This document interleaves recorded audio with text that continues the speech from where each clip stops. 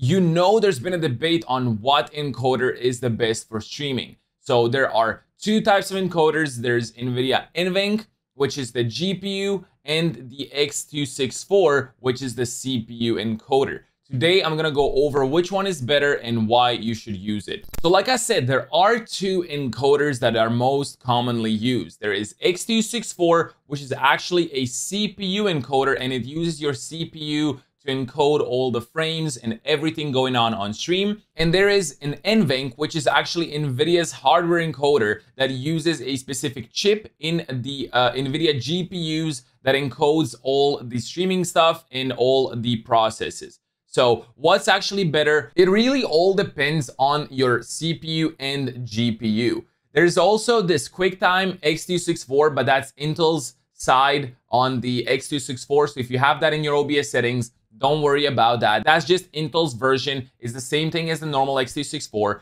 But if you use something like very fast preset in OBS on x264, you will actually get worse quality image and footage than you will get with an NVIDIA NVENC on like quality or high quality preset. So how does that work? Most games really use GPU to run the games and use the resources over there. So how can NVIDIA NVENC be better? Well, most of these new NVIDIA GPUs that go over the 20 series and even the 1660 and 1660 Ti versions, they have this NVENC chip inside them. So it really uses only this like NVENC side of the GPU. So it doesn't use VRAM or any other GPU components that the games are using. So it can run simultaneously and it doesn't contradict with each other, and it's perfect. I've used NVIDIA NVENC for a very long time now and I had zero issues with any games. Most games, like I said, use GPU. Some games actually run on CPU like CSGO. So if you have an x264 encoder and you have like a CPU encoder,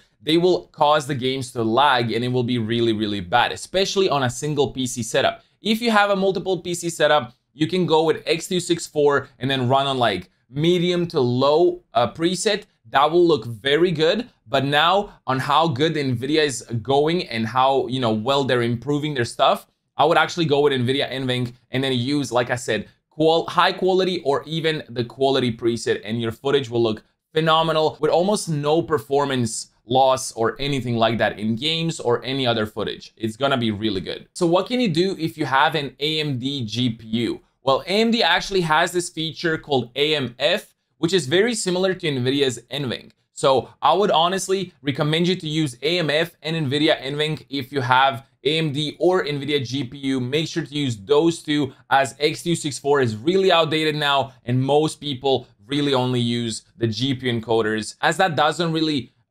use any resources and it doesn't hurt your performance in games. If you guys got this far into the video, make sure to drop a like. It takes you only a few seconds and it means the world to me. If you don't already know, I do stream on Twitch 3 days a week. Link is down in the description below. Anyway, I'll see you in the next video. Peace out and have a good one. Bye-bye.